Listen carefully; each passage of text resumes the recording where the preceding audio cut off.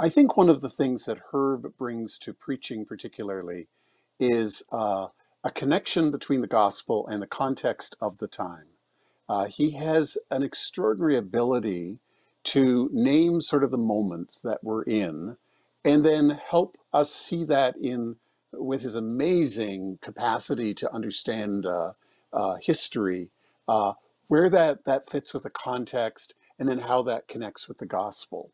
Um, and this time that we're in, this pandemic time, where I think a lot of us have felt unmoored and the life of the church has been interrupted, but also, and maybe even more tragically, I think right now, since the discovery of the unmarked graves in Kamloops from the residential schools, children, and then the shootings in Buffalo and then in Texas, we need, I think, preachers to help us understand the moment that we're in, connect it with the gospel, and call us into a sense of deeper faith and action in God's world.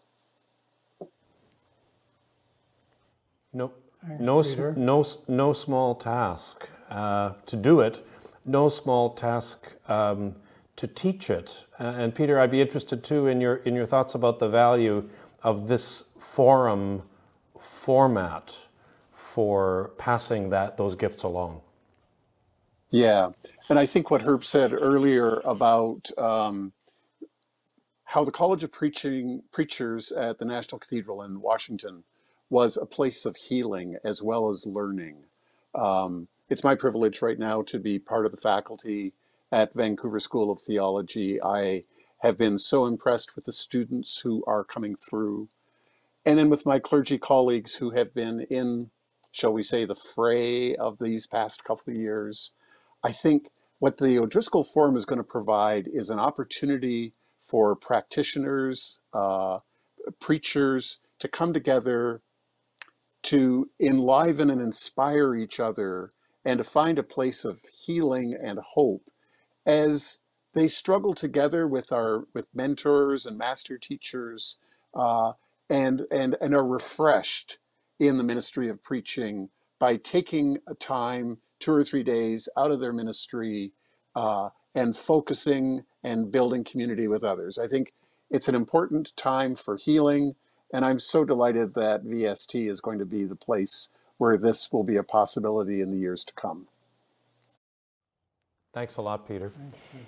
Herb, Cheryl Palmer mentioned storytelling. We've talked about imagination in preaching. Cheryl brought up storytelling. We're going to talk more about that with Joanne in a few minutes.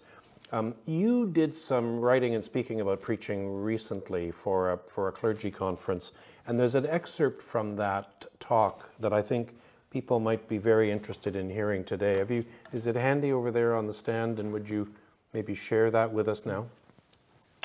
Thanks, Ian.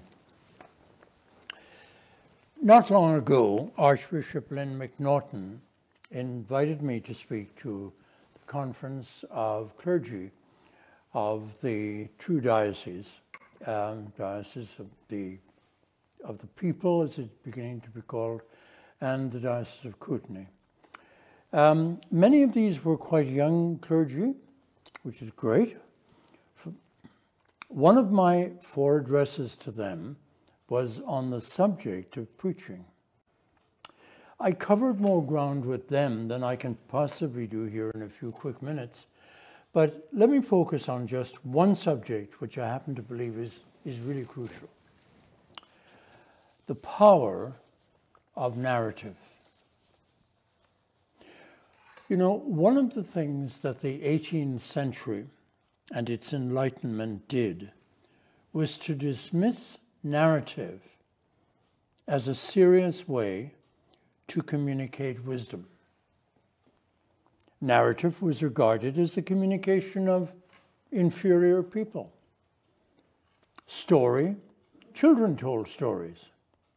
Women told stories, until somebody called Jane Austen changed that forever. Indigenous people told stories.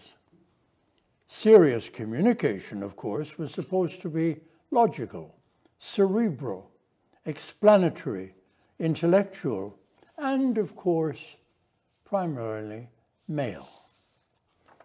So when I was at the College of Preachers in Washington, I came to realize that while Western preaching was being excited about the return of narrative preaching, Black preaching had never lost it. It took me a while to realize that.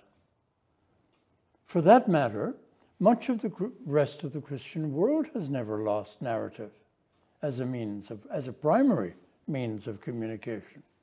African Christianity, South Asian Christianity, Hispanic Christianity, our own First Nations. Today, those cultures and more use story very powerfully. And those stories have given back people dignity and self-respect and restored lost spirituality, all of which we need very badly. And something else that's in rather short supply now, they have given back hope. We need to pay attention to this as we prepare for life in the post-COVID church. Unlike preaching that explains and analyzes and informs, there is in story by its very nature an emotional quality.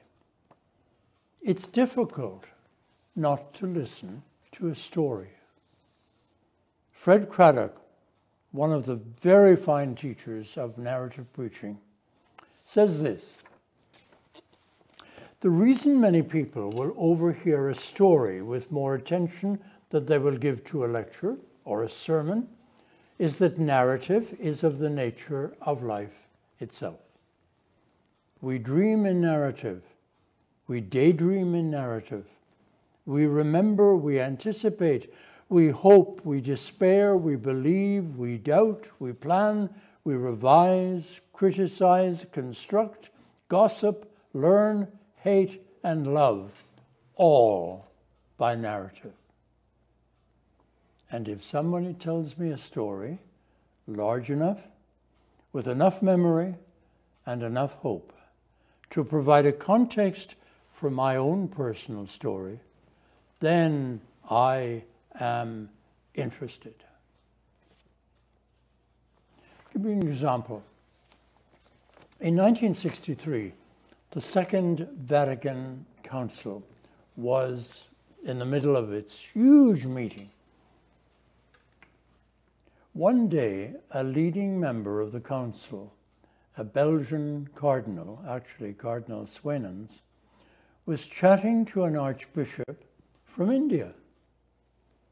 The cardinal asked his Indian colleague what his people in Asia thought about the council. After a slight hesitation, the archbishop replied, "Your Excellency, they are not thinking about it at all." The cardinal was astonished. "Why is that?" he asked. The Indian archbishop hesitated again. After all, he was talking to a cardinal. And then he chose to be candid. He said, "Ah, Your Excellency, if only the council would tell us a story. If only the council from the Western world would tell us and itself a story." Having sung the praises of story, and there's so much I would love to do on this. This one comes from Elie Wiesel's The Gates of the Forest. The Baal Shem Tov, sensing misfortune awaited the Jews, made his way to a certain place in the forest, where he lit a fire, said a special prayer, so that the misfortune would be averted. Time went by. much time. His disciple, the Majid of Mezrich, also foresaw calamity threatening his people.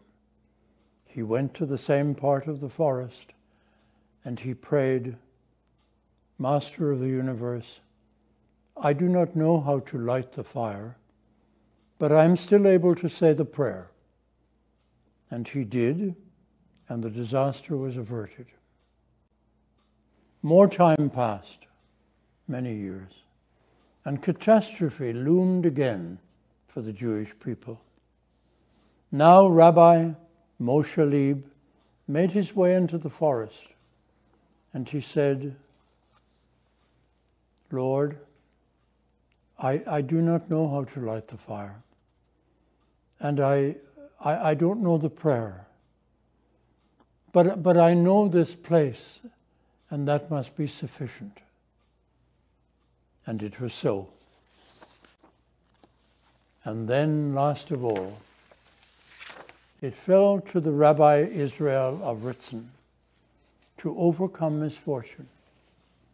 He said to God, I am unable to light the fire. I don't know the prayer. I cannot even find the place in the forest. All I can do is to tell the story, and this must suffice. And it did.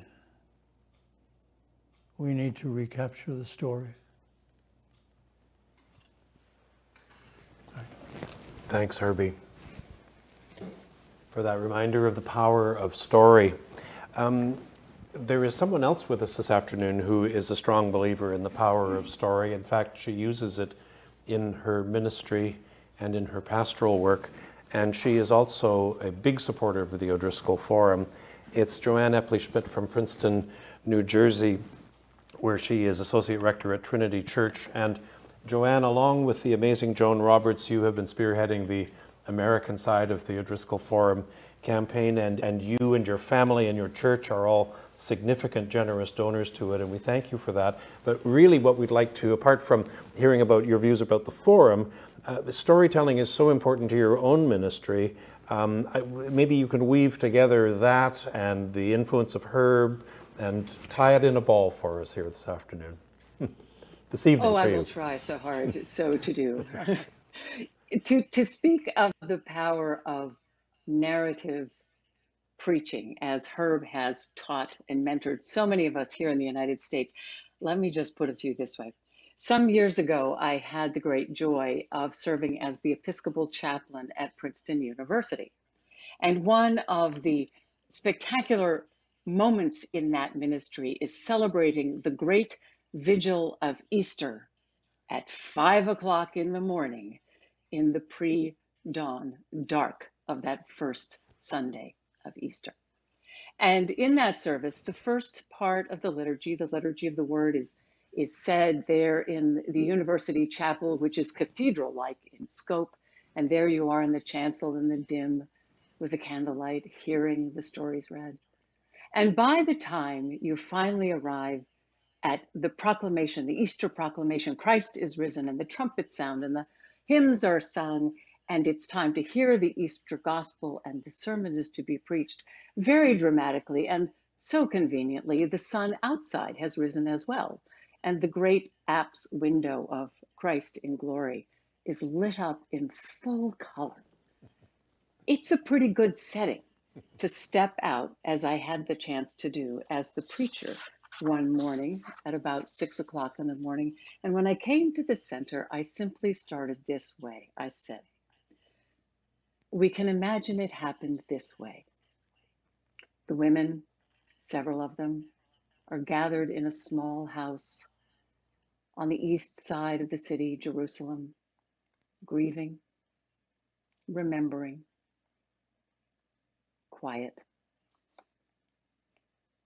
In a moment, one of them heavily stands up and looks out and sees the rim on the eastern horizon slowly lightening.